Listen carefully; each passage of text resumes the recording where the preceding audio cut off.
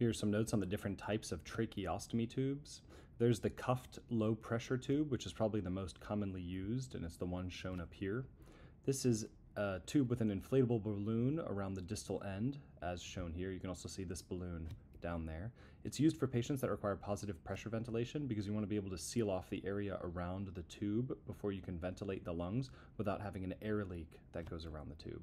It provides airway protection against aspiration as well. So things from the esophagus up here are not able to go down into the lungs because this balloon is blocking their path.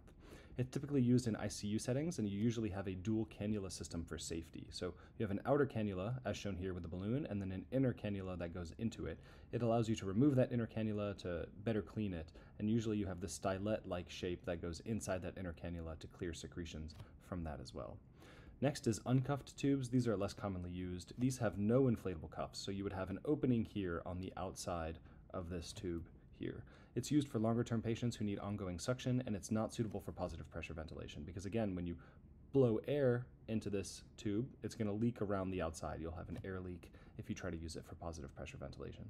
Patients must have an effective cough and gag reflex because when secretions come down from the esophagus, the mouth, or the pharynx area, all of that's going to leak in if there's no cuff here. These are rarely used, again, for those two reasons. You want to be able to do positive pressure ventilation, and you want to provide protection against aspiration, and the cuff helps with that. Next is fenestrated tubes. These tubes have like a little opening here that allow the patient to speak through that. It allows air passage through the oral and nasal pharynx through like a small hole that would be right here through a fenestration in the tube. It enables speech, as we said. It does have a higher aspiration risk, and it requires a non-fenestrated inner cannula for suctioning. So you can have an inner tube that's not fenestrated if you want to suction. Now, it is possible to speak using a Passy-Muir speaking valve with a non-fenestrated tube. The Passy-Muir valve would have one-way gas flow through their trach, and the patient will have to deflate their cuff if they're using a cuffed tube in order to speak with a Passy-Muir valve. Lastly, there's laryngectomy stoma tube.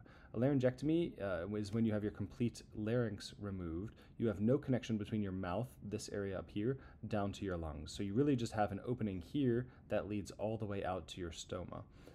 This is a flexible silicone tube that maintains the stoma during the healing process, and you can have cuffed tubes for ventilation here as well, if necessary. For these patients that have a laryngectomy, you cannot intubate from the mouth or nose. If you need to breathe for the patient with a machine, you need to go through the stoma in order to get to their lungs, because this area will be blocked off.